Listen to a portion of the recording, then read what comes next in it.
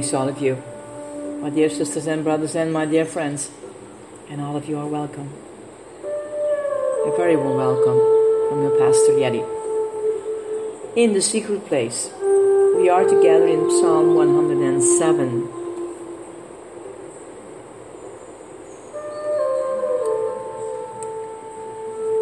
Testimony of redemption. Our key verse for today is, "Let them give thanks to the Lord for His loving kindness and for His wonders to the sons of man." This repeated theme is predicated on the instructions of verse 2. "Let the redeemed of the Lord say so." Those who have been redeemed should readily bear testimony and confess that they have been saved by the grace of God.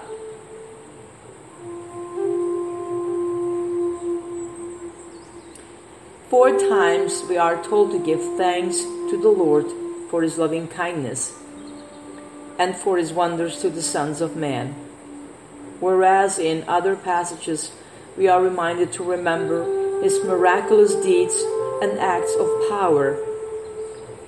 This seemed to be a specific reference to the wonder of His salvation and mercy that He has made available to man. The context is obviously the redemption that God provided to Israel, but it is also a picture of the lostness of those without Christ. Verse 10 and 11 describes the lost as those who dwell in darkness and in the shadow of death, prisoners in misery and shame. Jesus spoke of Himself as the light of the world, and those who were separated from Him as living in darkness apart from the light. Those who have not redeemed are literally walking dead men. Though they have physical life, they abide under the penalty of death in the bondage to sin. We were all at one time under bondage and enchained to the sin nature. The reason is because we had rebelled against the words of God and spurned the counsel of the Most High.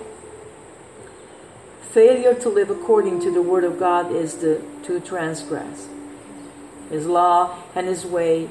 Sin is a deliberated choice to follow our own way rather than the righteous guidance and counsel of the Lord. Isaiah 53 verse 6 describes it as, "All of us like sheep have gone astray. Each of us has turned to his own way.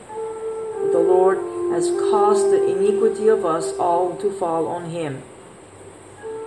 Romans 3 verse 23 helps us to re-understand the reality of sin in explaining that all have sinned and fall short of the glory of God.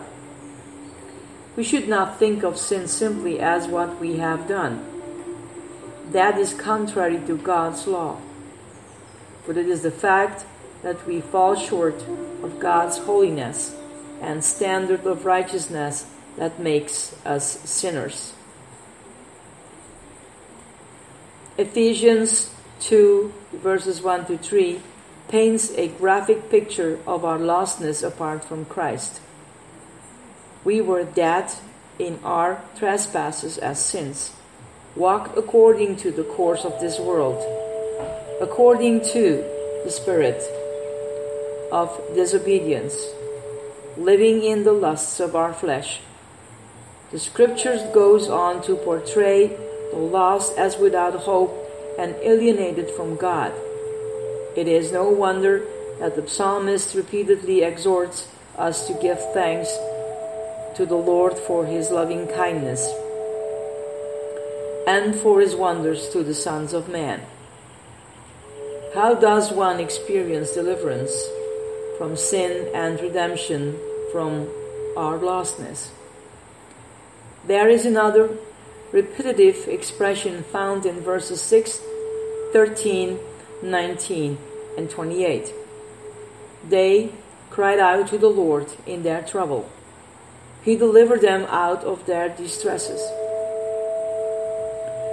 Salvation comes only when one acknowledges his sin and cries out to the Lord.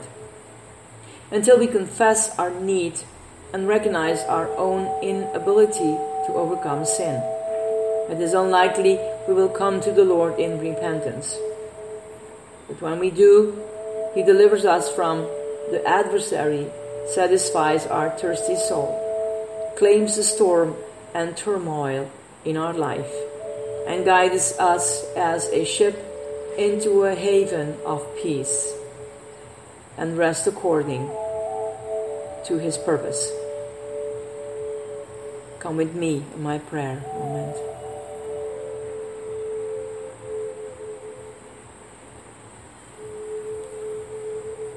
Lord, how thankful I am that you have heard my cry of repentance and saved me from sin.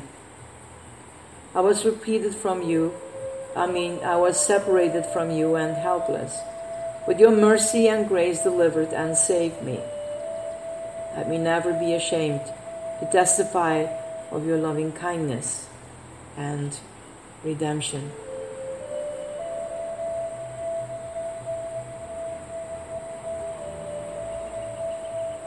My dear ones, we are so lucky people. We have all the abundance that God gave to us.